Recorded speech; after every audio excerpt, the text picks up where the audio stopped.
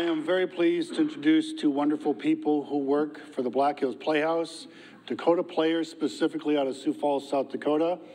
We regret that Deb Workman couldn't be here, the director of the Playhouse, of the Dakota Players. Her father is ill, so the whole family's gathered in Sioux Falls. But our two presenters today, I know quite well because they are alums of the University of South Dakota College of Fine Arts Theater Department. Yeah. You might specifically recognize Kevin. I don't remember the year, but I do remember the performance. He was Curly in Oklahoma, VCT, the Vermilion Community Theater. What was the year? 2010. 2010? Oh my gosh, wow. Very good. I'd also like to introduce Megan Widener. You might know Megan. Her mother is Rhonda Widener. And Megan got her master's, what year? Last year. Last year. Yep. And they are both out and about throughout South Dakota, working with Dakota Abilities and Lifescape and the staff in Sioux Falls and staff in the Playhouse out in the Black Hills and so forth, bringing theater, children's theater, out to communities. And one reason we wanted to have them talk today is to talk about how theater networks and collaborates and overlaps with everyone's life. It doesn't matter what walk of life they're in, theater can thread through their life. So I'm sure they've got great stories and great things to share with us. Kevin Earlywine and Megan Widener.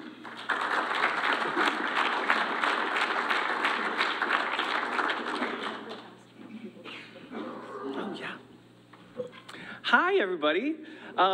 Like Dean Scow said, my name is Kevin Earlywine. I am the program coordinator for the Black Hills Playhouse Education Department. I'm a proud USD alum. I'm glad to be back in Vermilion. What I do with the Playhouse is I manage our children's theater tour team that goes all over the state of South Dakota, and we'll talk about that more in our presentation, but they hit about 40 different cities throughout the year. They go to different communities, and I manage the tour team, and then I also direct with our specialty programming, which is with Dakota Abilities and Lifescape. We're really excited. Our production of Elf Jr. the Musical is gonna be going on December 13th and 14th at Augustana University, and we're busy rehearsing that as we speak. We just entered our second week of rehearsals. And I've got a cast of about 60 that I'm directing. And we've got ages 5 all the way up to 65 of all abilities. So we're going to be talking about that too. Yeah. Yep. And as Dean Scow said, I am Megan Widener. I am the education production coordinator, which means that I'm in charge of all the things that Kevin doesn't do on stage. So Kevin gets to work with the cast. I also get to help with those things sometimes, but I'm in charge of making sure that we have a set and sound and lights and costumes for all of our productions, whether that is on a small scale, so it means I'm doing it all myself, or for Elf, we have a production team, and so I get to coordinate everybody together working to put that together.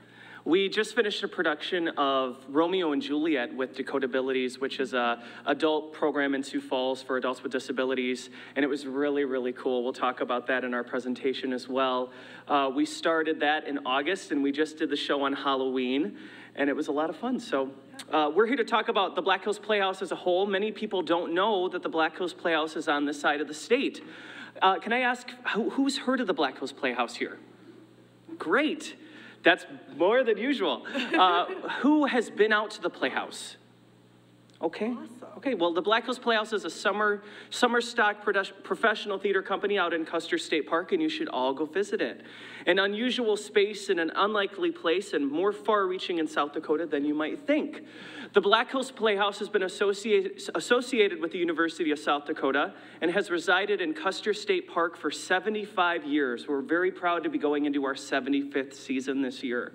The university pays for the salary of the executive director. South Dakota Game Fish and Parks provides infrastructure support, and BHP Incorporated raises all of the funding for our programs and employs the rest of the company.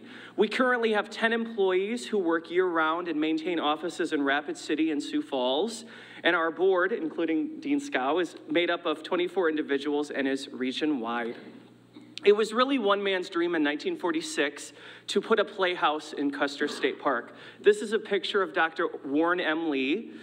who was the Dean of the College of Fine Arts here at USD, and the building over there is named after him as well. Doc Lee, as we call him. It was his dream to put a playhouse in Custer State Park, and he had two goals for the BHP, which was to bring audiences the best theater performances possible and to provide work in South Dakota for artists. This is a picture of the BHP when it first started. This is the Camp Lodge, a civilian conservation corps camp in Custer State Park that was built in 1934, and it was abandoned in 1942. Men in this camp created much of the infrastructure in the park that still exists today, different roads, dams, and bridges. Our first seasons were actually kind of unique.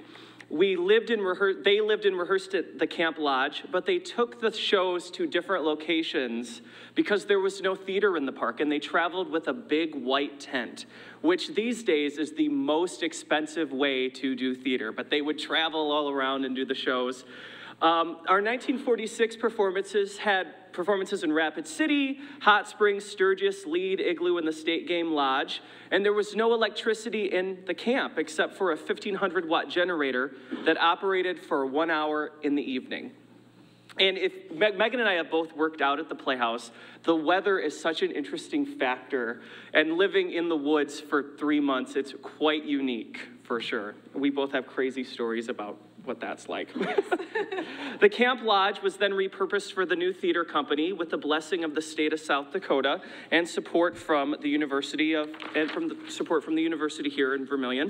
In 1945, the governor of South Dakota, Merrill Q. Sharp, gave the okay to occupy near Legion Lake, and in 1947, our Frontier Theater was built. Here's a picture from The Legend of Devil's Gulch, which was written by Doc Lee, and it was introduced and played every Monday night through 1980, and it was a great opportunity for our company members to come together, cast and crew, and put on this play, and it was something that people looked forward to. It was a historical fantasy. There's a picture of that. Plans for our new theater moved forward to replace the Frontier tent.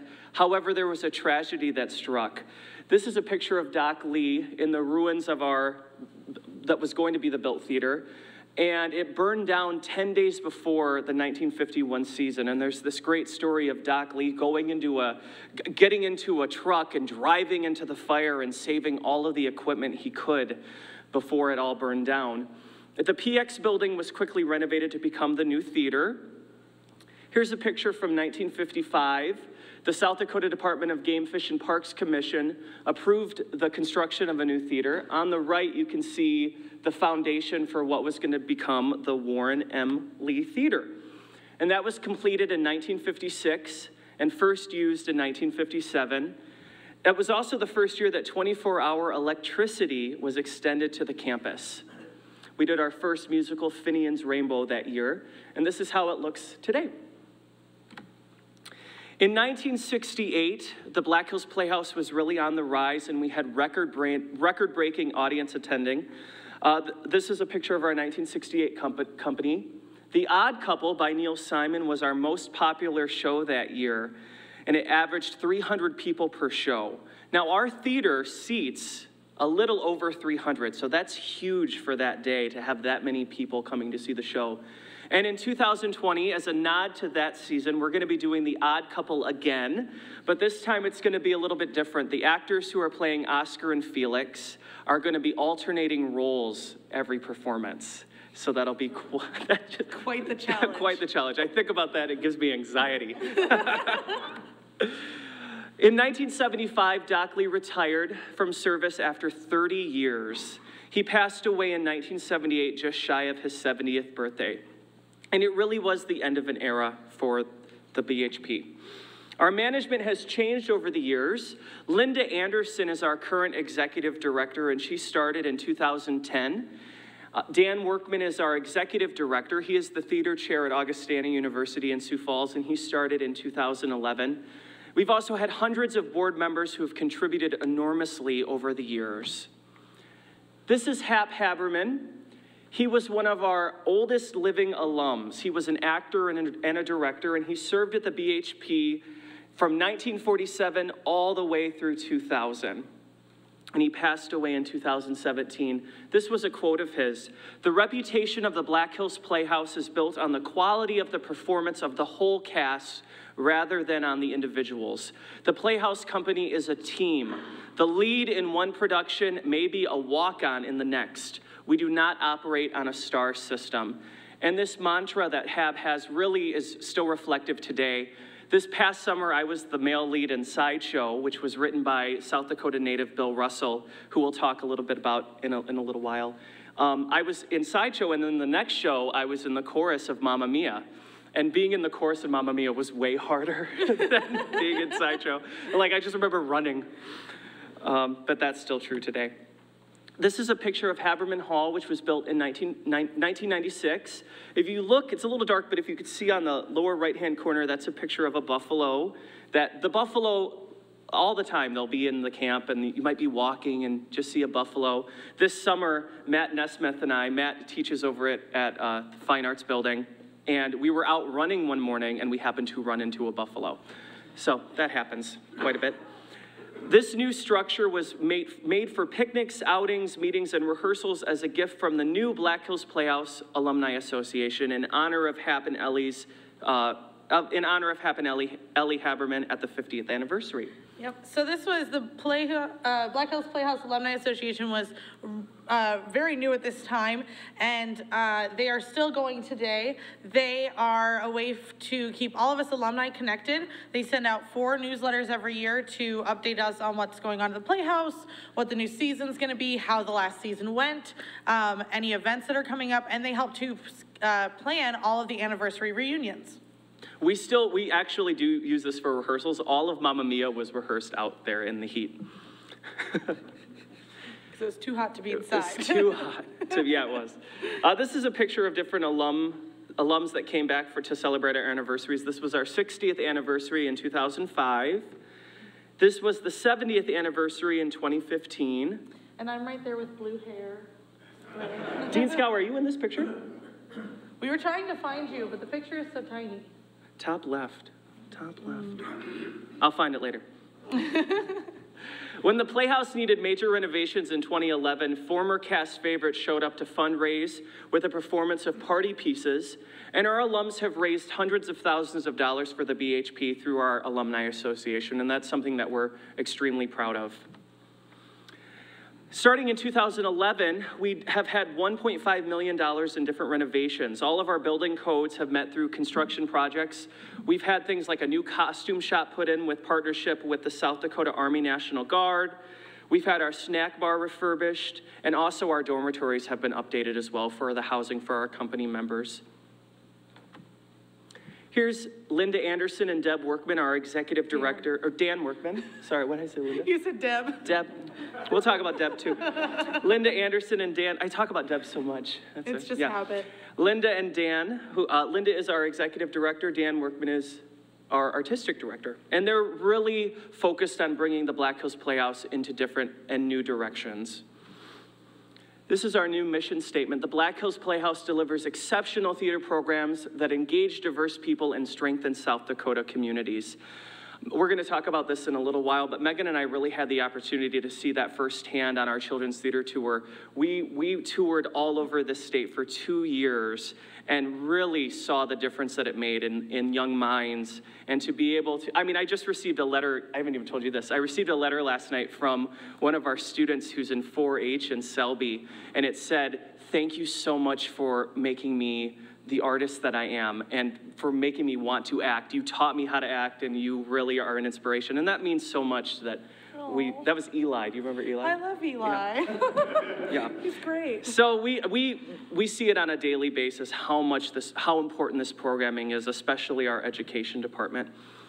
This is, we talked about the improvements that were made. This is our snack bar on the left. That is actually the oldest building on campus. It's the only original CCC building still standing. Mm-hmm.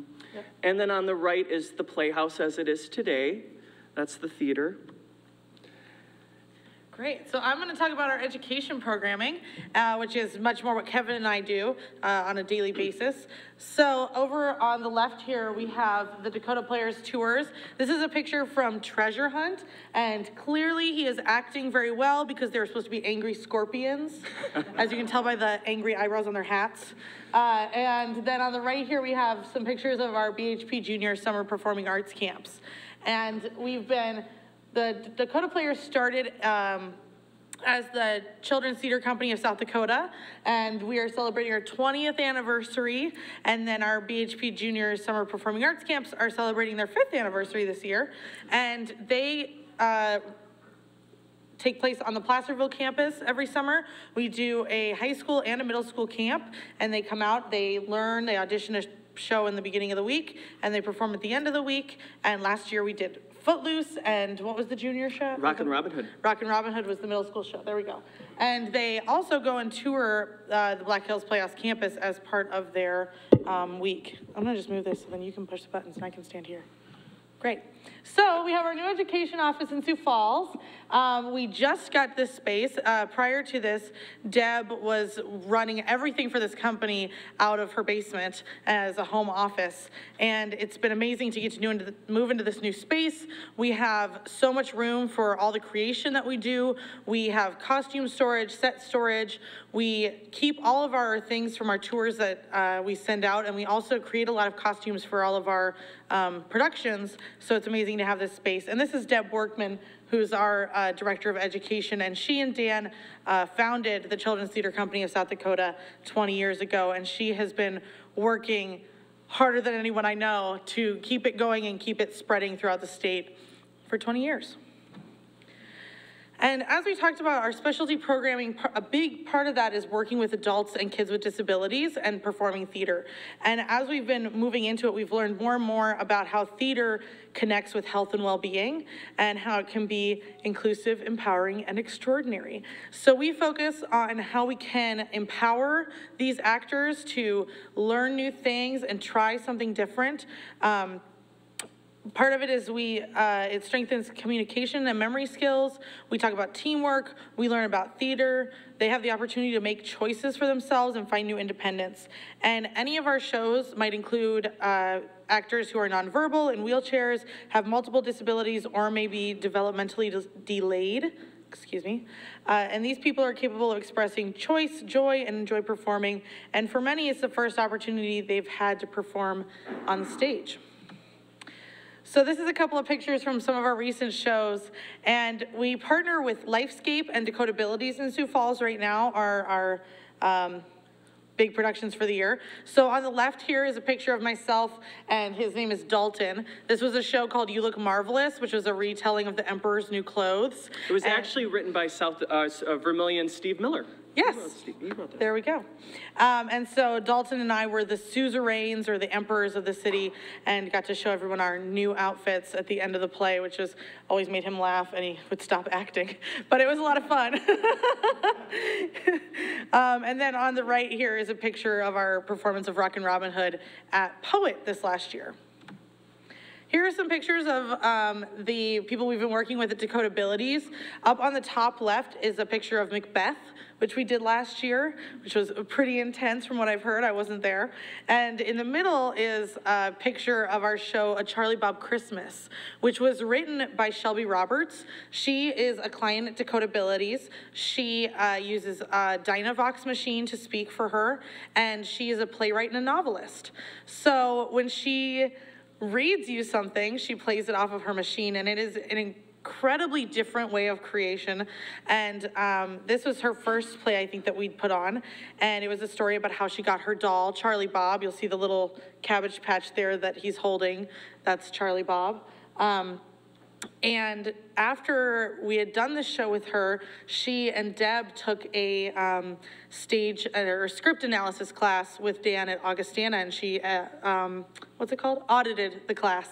And after that, Shelby's writing has become incredibly detailed and nuanced, and we did another show of hers this fall along with Romeo and Juliet, which was called Charlie Bob Meets the Ghosts of Longfellow, and it was about her doll Charlie Bob sneaking out of the house to break into the Longfellow Center, which is where Dakota Abilities has their daily programming, and try to find ghosts. And it was hilarious, and lots of meta theatrical jokes, like the narrator was yelling at the sound people for not doing the spooky noises they were supposed to, and it was a great time, and just incredible to see how much she's grown as a writer. And these are a few of our productions this year in Sioux Falls. So as I said, last spring we did Robin Hood at Poet, which was a huge hit. We just did Romeo and Juliet at Dakota Abilities. This is a picture of Romeo and Juliet at the end of the show. And then also down at the bottom is Charlie Bob and his friend Rosemary getting ready for their adventure. And then in the center here, we just started working on Elf Jr. the musical, which is gonna be on December 13th and 14th at Augustana University. And as Kevin said, we have a cast of about 60 people. It's huge and wild and hilarious, and I hope that you all get to come and see it because I think it's going to be a really fun night. Yeah, a little bit about Elf. Has anybody seen the movie Elf? Raise your hand if you've seen the movie Elf. Yeah. So it's a holiday classic. The young man that's playing Buddy the Elf, his name is Jason, and he's a student at USF, and he's a young man who has autism. And when he came to audition, there was nobody else to play this part. He was Buddy the Elf. He is just so funny and fun to work with, and he's just a nice young man. And I asked him, I said, have you ever done any theater before? And he said, nobody's ever given me the opportunity. I auditioned, but nobody cast me. And so what a great opportunity for him to come and audition and blow us away. And yeah, we're a place that's everybody's welcome. It doesn't matter who you are. And just to be working with him, it's been very, very awesome. Mm-hmm. Yeah. So as I mentioned earlier, Dakota Players is our touring theater company. And in 2019, we were able to visit 37 locations around South Dakota. And we stay at each one of those locations for a week. So it's a great time. On Monday, we have auditions. On Fridays, we perform. It's 20 hours of rehearsal. It is fast and furious. We can cast up to 54 kids, and we just have a great time with them. And as we talked about, we've been all over the state in urban and rural areas, including Indian reservations. Our current touring show is X is for Zebra, which is about a zebra who is born without any stripes. And so they travel the savannah and learn about how we can fit into our communities wherever we are. We're getting ready to celebrate the 75th season right now. But before we do that, we're gonna look at some of our past productions. Oklahoma. If you look close, you might notice some USD alumni in here. I don't know if there's any in this picture. I know there's some in the next one. Oh wait, Lucas Tachek is from USD. Austin's in there. Kit Asphalt here playing the Angel. There we go. Josie Kosick. Kit Asphalt's also in this one. Young Frankenstein, Addams Family Musical. And then we've got a picture of our BHP Junior Camp when they got to go and visit campus. They had also decided to perform that first number from Addams Family. So they got to come and meet the cast, get a tour of the set, and take pictures with their doubles. So these are both of the Wednesday Addams. This is To Kill a Mockingbird. Sherwood was a Robin Hood play last year. Shrek the Musical. Sideshow, like we talked about earlier, was directed by Bill Russell, who also wrote it. It was a Tony-nominated script, and Bill Russell is originally from Spearfish, so when we decided we wanted to do Sideshow, we invited him out to the Playhouse, and he came, and it was a great time from everything I've heard from Kevin. We also did Mamma Mia this last year, and we just opened our annual holiday sale, which sells all of our tickets in bundles, which is a great Christmas present. It's usually what I get from my parents. And this year we're gonna be doing The Odd Couple, Something Rotten, Gentleman's Guide to Love and Murder, and The Curious Incident of the Dog in the Nighttime. And I would usually describe those, but I'm gonna skip through it because we're running out of time. So if anybody has questions, these are all really, really awesome shows, and I would love to talk to you about them. And as we move forward, we're continuing to grow and thrive and providing opportunities for anybody to participate in theater in South Dakota. As we move forward into our next 75 years, like I said, we want to create opportunities for the multitudes of artists in South Dakota to stay and thrive here with us. And we continue improvements of our physical plant in Custer State Park, and we hire every role across the board, and we try to employ Midwestern artists. So we hope to see you this next summer at the Playhouse or next month in Sioux Falls to see Elf Jr. And if you want to help us out or interested in talking to us more, please consider supporting this important work through volunteering, board participation, sponsorships, and donations. And to learn more, you can contact Deb Workman or Linda Anderson, our education director and executive director. All right, that's everything. We're running out of time. All right. Time for maybe 2 questions? Great. We know that was a lot of information. Yeah. I'm actually not going to ask a question. I'm going to kind of hijack this, but it's related. So I'm a BHP alum. I kind of grew up out at the Playhouse thanks to my dad. And this Monday night at the Vermilion Theater at 7:30, the theater department is doing a preview of a number of different performances. They're singing, they're dancing, they're bringing in design, all as a fundraiser for the Sam Moyer Memorial Scholarship that goes towards theater students. So I would really love it if I saw somebody there, because it's going to be a really nice night, and a way to honor Ron. Love to play off with all his heart, so I thought I'd stick it in there. I would have never came to South Dakota without Ron. Ron was the one that I met. Yeah? My wife and I go to at least 2 productions out at the Playhouse every summer, and I've always been amazed at how few people go. Why is that? There's so many tourists out there, and there's so much of an opportunity to see a variety of productions. I learned recently that 20% of our audience is the tourists that are in the area. 80% of our audience is from local audiences in the area. That's a great question. Yeah, I think part of it is we're out in Custer State Park. Sometimes people don't know we're there. But also something that's hard is to advertise shows that people don't know. Our big sellers are usually the 2 musicals in the middle, especially the one that's at the end of July into August, which was Mamma Mia last year, and this year is A Gentleman's Guide to Love and Murder. And those ones always get the big sellers because people know musicals, people know what they're coming to see. And so I think it's harder sometimes with those shows that people don't know, and so that's why we put out advertising. And this year I know we're looking into more TV ads plus digital marketing that we can boost through social media. And a big part of that, actually, last summer we did 20 short videos about our cast and crew and the production process, and we had a 300% boost on our social media. And then we almost sold out almost every show of Mamma Mia. Yeah, I know when I was there when we did Shrek, we sold out every show. So, but again, that's Shrek. Everybody knows what Shrek is. And so I think that's part of the challenge that we are working towards. You know, to try, I don't know if you can afford it or logistically make it happen. But get every person that comes in and buys a park pass, hand them a little leaflet. Oh, that's a good idea. Yeah. That would be great. Any other questions? Thank you. Thank you so much for your time. Thank you.